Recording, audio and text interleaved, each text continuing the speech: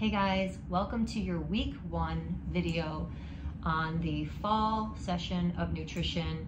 This month we're talking about the mental and emotional aspects of eating, and when it comes to trying to eat in a healthier way, how all of that starts up here in the mindset.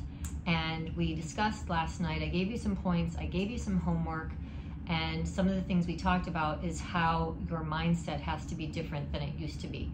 So I want you to really pay attention this week and become aware of what you are thinking. Become aware of the mindset that you've had all along and the new mindset that you're trying to create, that you're trying to come up with for yourself. So that's what you want to start paying attention to. You can't change things if you're not aware of them. So this week you want to really remember to stop and pay attention. For example, if you're making a poor choice, or you did make a poor choice, then what was going on in your mind at the time? What caused you to make that choice? What were you thinking? What were you feeling? I talked about the meaning that we give these thoughts, the meaning we give these experiences or these events. So you want to start paying attention to what that is. I also want you to start looking at the mindset that got you here, the mindset that keeps you in this path of making not so healthy choices. You're here because you want to eat better. And so what is the mindset that has gotten you there? The way you figure that out is to see and examine what thoughts you're thinking when you make these healthy choices, and more importantly, when you make the not so healthy choices. So start paying attention to that. Also want to look at the mindset of someone who does eat in the way that you are trying to eat. In other words, a healthy person, a person who makes healthy choices, a person who makes health and eating in a healthy way their top priority. How do they think? What do they think? In other words, do they prepare ahead of time before they go out?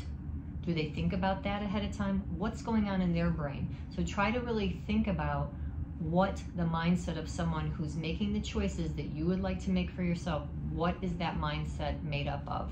The way they look at things, the way they view things, the way they give meaning to things. So those are the things you want to really pay attention to.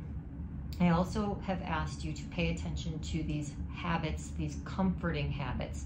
A lot of times food is used as a comfort for a stressful day, for a, you don't have a whole lot of energy, lots of different reasons. So when you go into these habits a lot of times are associated with comforting you in some way, making things easier on yourself in some way. So next week I am going to post a video on how to, just some tips to help you change habits. But this week, in order to change those habits, you want to start paying attention to what the habits are. In other words, do you find that you're always going for the easy convenience foods when you're tired, when you're stressed? Are you finding you need to have sugar after meals? What are the habits that are keeping you on this path that is not leading in the direction you're wanting to go? So that's your homework for this week. I told you that at the class. So you should have your outline or your little sheet that I gave you with the notes on it. Pay attention to what we talked about, write it down, do that this week. And hey, by the way, thank you so much for all your patience when we were having all those technical difficulties. We hopefully, I think, have those ironed out, so we won't be having that next month with any luck. But thank you so much for your patience. And next week I will post a video on this YouTube channel about tips for breaking some of those habits or making better habits, okay? So please comment below with any questions or comments you have that will help.